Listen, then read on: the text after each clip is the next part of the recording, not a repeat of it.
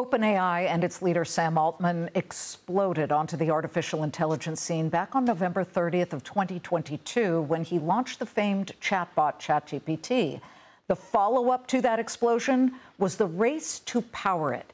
Would it be nat gas, oil, electricity, nuclear? Which one would grab the lead to power the data centers, to answer all of the billions of queries coming in? According to the U.S. Energy Information Administration, back in 2022, when ChatGPT debuted, nuclear power accounted for about 18 to 19% of the U.S. electricity generation mix back in 2022, which produced roughly 775 to 804 billion kilowatt hours of power. Now, according to Bloomberg Intelligence, the U.S. is expected to add 53 gigawatts of reactor capacity by 2050. That's an increased output of 63% and would bring the total nuclear fleet to 159 gigawatts, driven by the booming demand to power AI data centers. And in the middle of this nuclear power surge is Sam Altman-backed Oklo. The advanced nuclear tech firm is taking its talents across the pond, announcing today it's partnering with Sweden's blykalla to speed up advanced reactor technology in the U.S. and Europe. Joining me now in a First on Fox Business interview live in studio is Oklo's co-founder and CEO Jacob DeWitte. Blykalla, Swedish, that company, what are you doing with them? Yes, well, thank you for having me. It's a pretty exciting way to work with some colleagues across the ocean who see the same trend lines and the same opportunities in the advanced nuclear space, pursuing similar next-generation technologies that have some of these inherent advantages compared to what we've done in the past. So we use liquid metal to cool our reactors, technology that's been well demonstrated, proven, has huge potential. They also are doing that with a slightly different twist. So we saw some opportunity to work together on various fronts, from supply chains, for making fuel possibly for them, for doing some work where we can all ultimately help advance each other's businesses forward, so them being successful in certain opportunities over there in a country like Sweden, which is committed significantly to expanding nuclear, somewhat similar to the U.S., it makes for a pretty powerful combination. When you say slightly different, talk about how blykalla is doing what it's doing. What is different about them? You say it involves something called a sealer. Yeah. So if you think about what a nuclear reactor is, it's fundamentally a way to make heat that you then transfer to ultimately turn into something useful. There's coolants you can use, different types of coolants to transfer the heat off the fuel. I'm a big fan of liquid metals, literally like metal, but molten, like we think of, like the Terminator movie with the liquid metal guy, but not sentient. I'm a big fan of the Terminator. I'm not sure liquid metals. But Yeah, not a sentient one. But liquid metals are great. They're really good at heat transfer. They run at high temperatures without being pressurized. They have these great safety features to them. We use liquid sodium as our primary coolant. Well, there's other technologies too, like liquid lead. And blykalla has been working on that for a long time, about basically advancing that technology ready. So it literally uses molten lead as the coolant.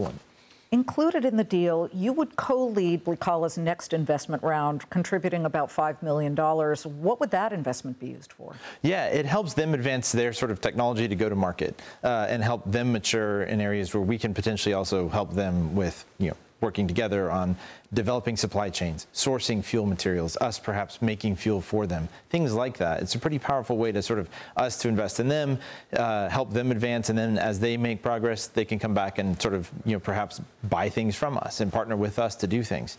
And one of the things I think is cool about this, as far as I know, this is the first time a nuclear reactor design development company like Oklo has actually invested in another nuclear reactor design company. And part of what we saw as an opportunity here is Sweden has been very committed to advancing nuclear technology, especially with policy moves in the last few years, similar to what we've seen in the United States. So we saw a great opportunity to partner up in sort of a transatlantic way and help advance this on both sides of the ocean. It feels like there is such a race right now for all of these different energy sources to get out in front to power these data centers.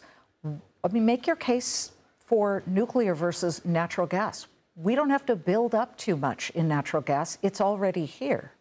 Yeah, I think the thing we see, though, is pipelines are choked. We see capacity limits there. Those are things. But the fundamental thing is it's going to be a mix. The opportunity is too big. It's not even really one versus the other. When you think about what you can do with gas, with nuclear, those are pretty powerful combination assets, as well as what some things on the renewable side can do to meet what we need with respect to having energy available for not just what we're doing on data centers and AI, but just reindustrialization. We're trying to bring back tons of jobs in factories and manufacturing capabilities with that. We need 24/7 power to do that, and we're short on it. Are you training people We are. Because there aren't that many nuclear people out there. Yeah. You know what we're really fortunate with is we have great people from other industries bringing their experience and skill sets to nuclear. And that's super important because nuclear stagnated for so long that some of the best and brightest in the country went to other places. Right, and now they're coming to nuclear. Europe said no. I mean, Germany banned it. And so people stopped majoring in nuclear science, and now we have to play catch up. We have to catch up. But the good news is we didn't stop innovating in other fields.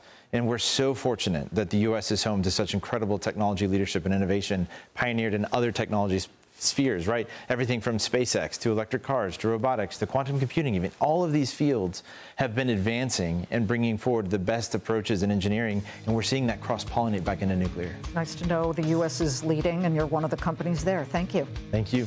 Good to see you, Jacob. Oklo is just one of the power players you see on the Claman Countdown every single day, and on Wednesday night, you do not want to miss our prime time special. The biggest and brightest minds in the business world right now are all on one special edition of the Claman Countdown. NVIDIA CEO Jensen Huang, AMD CEO Lisa Su, Coca-Cola CEO James Quincy, the Winklevoss brothers Cameron and Tyler, and hedge fund pioneer Ray Dalio. What they all say could very well guide your investments for years to come. Don't miss Claman Countdown Power Players Special, Wednesday night, 8 p.m. Eastern, only on Fox Business Prime.